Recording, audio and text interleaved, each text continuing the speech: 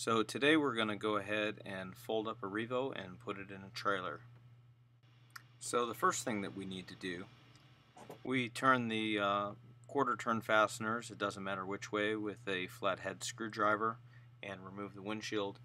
Next we need to disconnect the compression strut or the front tube, and we're going to get the control bar on the other side of the front strut. And what this does is we're going to relock it, and now we're going to take the mast bolt out that secures the mast. And so now I can remove this bolt here without the wing falling down. Now I've got that out. Now all I do is I lift up the wing, but as you see it'll hit the engine enclosure. So you could remove the engine enclosure because of the length of the keel. Otherwise there's another way to do it. You just grab a strap, put it around the down tube, and then run the hook to anything in the back. And what we're going to do is we're going to hoist the wing forward, and that's going to shorten up the amount that the keel hangs back. So you'll see the hang block now is going to start moving aft on the wing, and that's going to result, there it goes, that's going to result in us being able to now clear. So we have ample clearance, and we go ahead and now we have to make sure we take the BRS bridle loose, and now we can go ahead and just lower that to the ground. Now here's the dolly cart. It really helps if you have two people to lift up, but if you have to, don't get your legs stuck in there like that.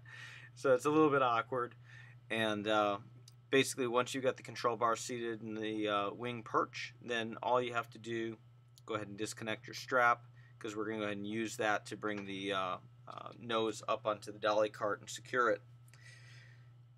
And so just lift it up, it's not too hard, and go through the little hoops. And now we're going to go ahead and tighten this down. There's not a lot of force of the wheel wanting to back up just yet, but if you fold the wing, the nose is going to want to really back away. So we're going to ratchet this down, and we're going to lock this thing to the cart. Now it's locked to the cart, we're good. And we're going to remove the nose cone, we're going to take out our nose battens, and now we want to remove our electric trim. In order to do that, we're going to unzip 3 zippers. We're going to pull out our little bolt that holds it in, and we're going to unplug and disconnect. Put the pins in the motor so that you don't lose them for safekeeping later on. Now you have to fish the cables through the black strap. That's very important, and you're going to need to put the cables back through the black strap when you build the wing and assemble it. Now we're pulling out the tip battens. That's the first thing you really want to do, is remove the tip battens. Then you can drop the sprogs. So there's an inboard and an outboard sprog, and now you can disconnect all of the strings on the battens, but we're not going to remove all of the battens. We can remove the first 6, but without detensioning the wing. Then we're going to do the same thing on the other side. So we'll just disconnect, pull our 6 battens out after we remove these sprogs by folding them in. And you can see how the sprog works there. We're going to just Velcro the bridle up so it's out of the way.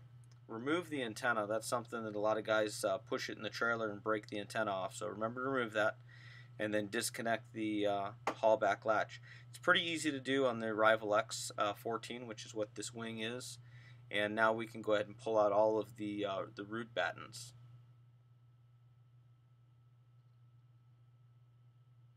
Go ahead and pull out the other side. You can use a screwdriver if the batten strings are too hard to pull, but generally you can just do it by finger. There are a lot of battens on the REVO X. This is one of the reasons that the single surface wings are so much faster. Pulling 6 battens on one side and being done really makes it a lot easier.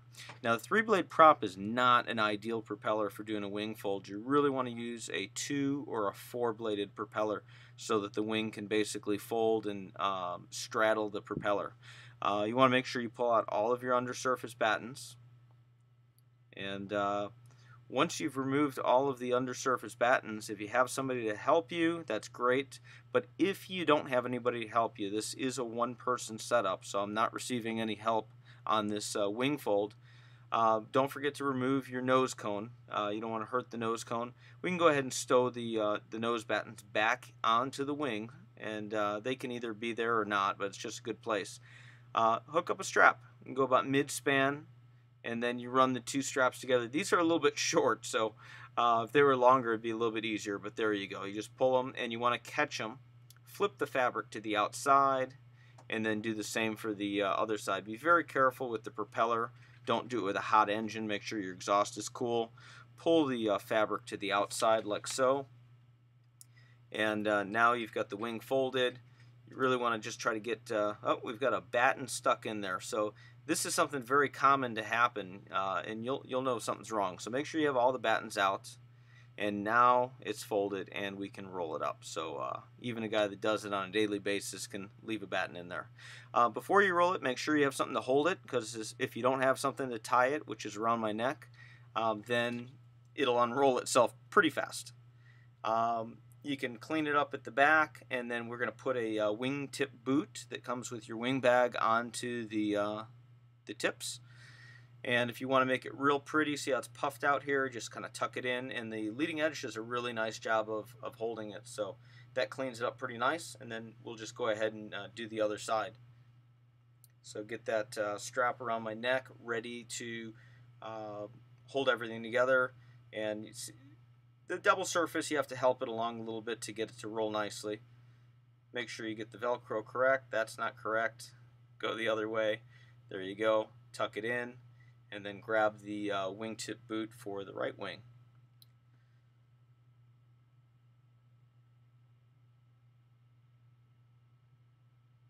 Okay, we're officially just released the brake, and now we can move this thing. So it's moving as a unit, and the 3-blade prop works really good if your trailer is tall enough to clear that top prop blade. So you can see that 3-blade can really be a pain in the neck. You want to tie up your wing cables. Use a bungee so they're not clanking around. The compression strut you should really remove. That'll take any stress off of the bungee cord and the folding joint. And just stow that separately, not on the trike. For a short trip, you can certainly leave it in. For this trip, we're going to just go ahead and put the hardware back in the front strut, and we'll take that separate from the trike. We've gone ahead and padded out the propeller since we need to turn the propeller in this configuration. Again, the 4-blade would do a better job. The 2-blade would do an even better job.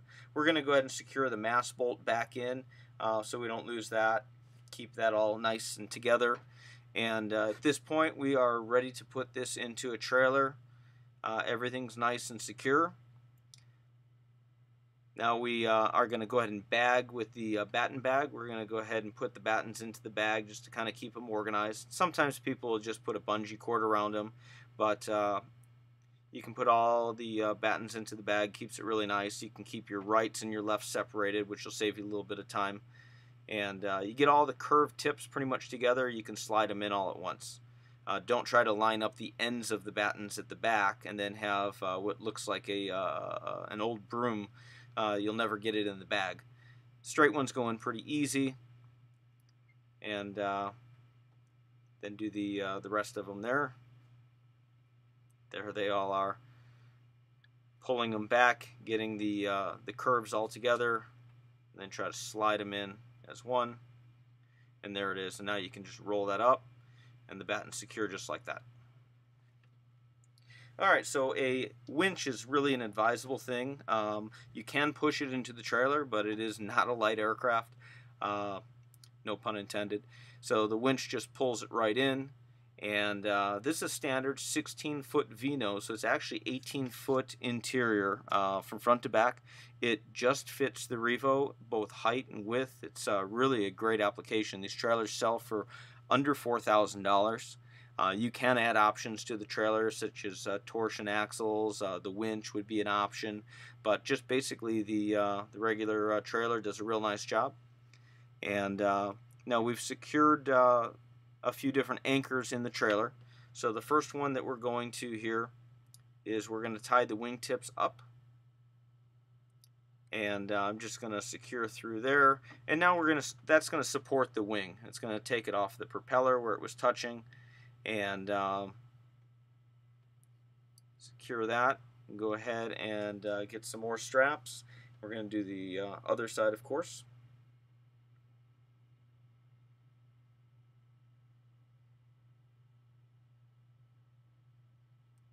And just ratchet that up. Alright, so this part here, you want to feed the strap through the axle carrier, and then you want to go across the trailer. So we're going to actually wind up making an X pattern. Now, one of the things you have to watch out for, depending on the straps that you have, is the position of the anchors. So this is the first time that this trike has been in the trailer. I'll get back to that in a second. We're pulling the wing strut towards the wall. What that's going to do is it's going to allow the wing strut to act as support. Otherwise, the wing struts really don't do much in the way of supporting the mid-span of the leading edge. So pulling those leading edges out like that really help it to support the wing all the way down.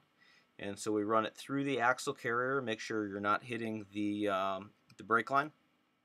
And now if your ratchets are, the actual ratchet part are touching, you need to relocate the anchor strap so that just the straps themselves are crisscrossing and not the metal. We don't want any of the sharp metal to basically be touching.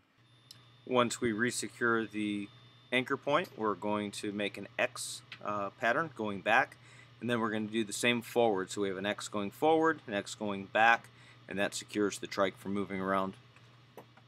Now it's all set to pull home. I hope you guys have found this video helpful. This is how we secure REVOs in our enclosed trailer with our trike dolly cart. And it's a pretty small trailer, 16-foot V-nose, pulled by a little Buick Enclave. And there it is, ready to go home 1,200 miles away.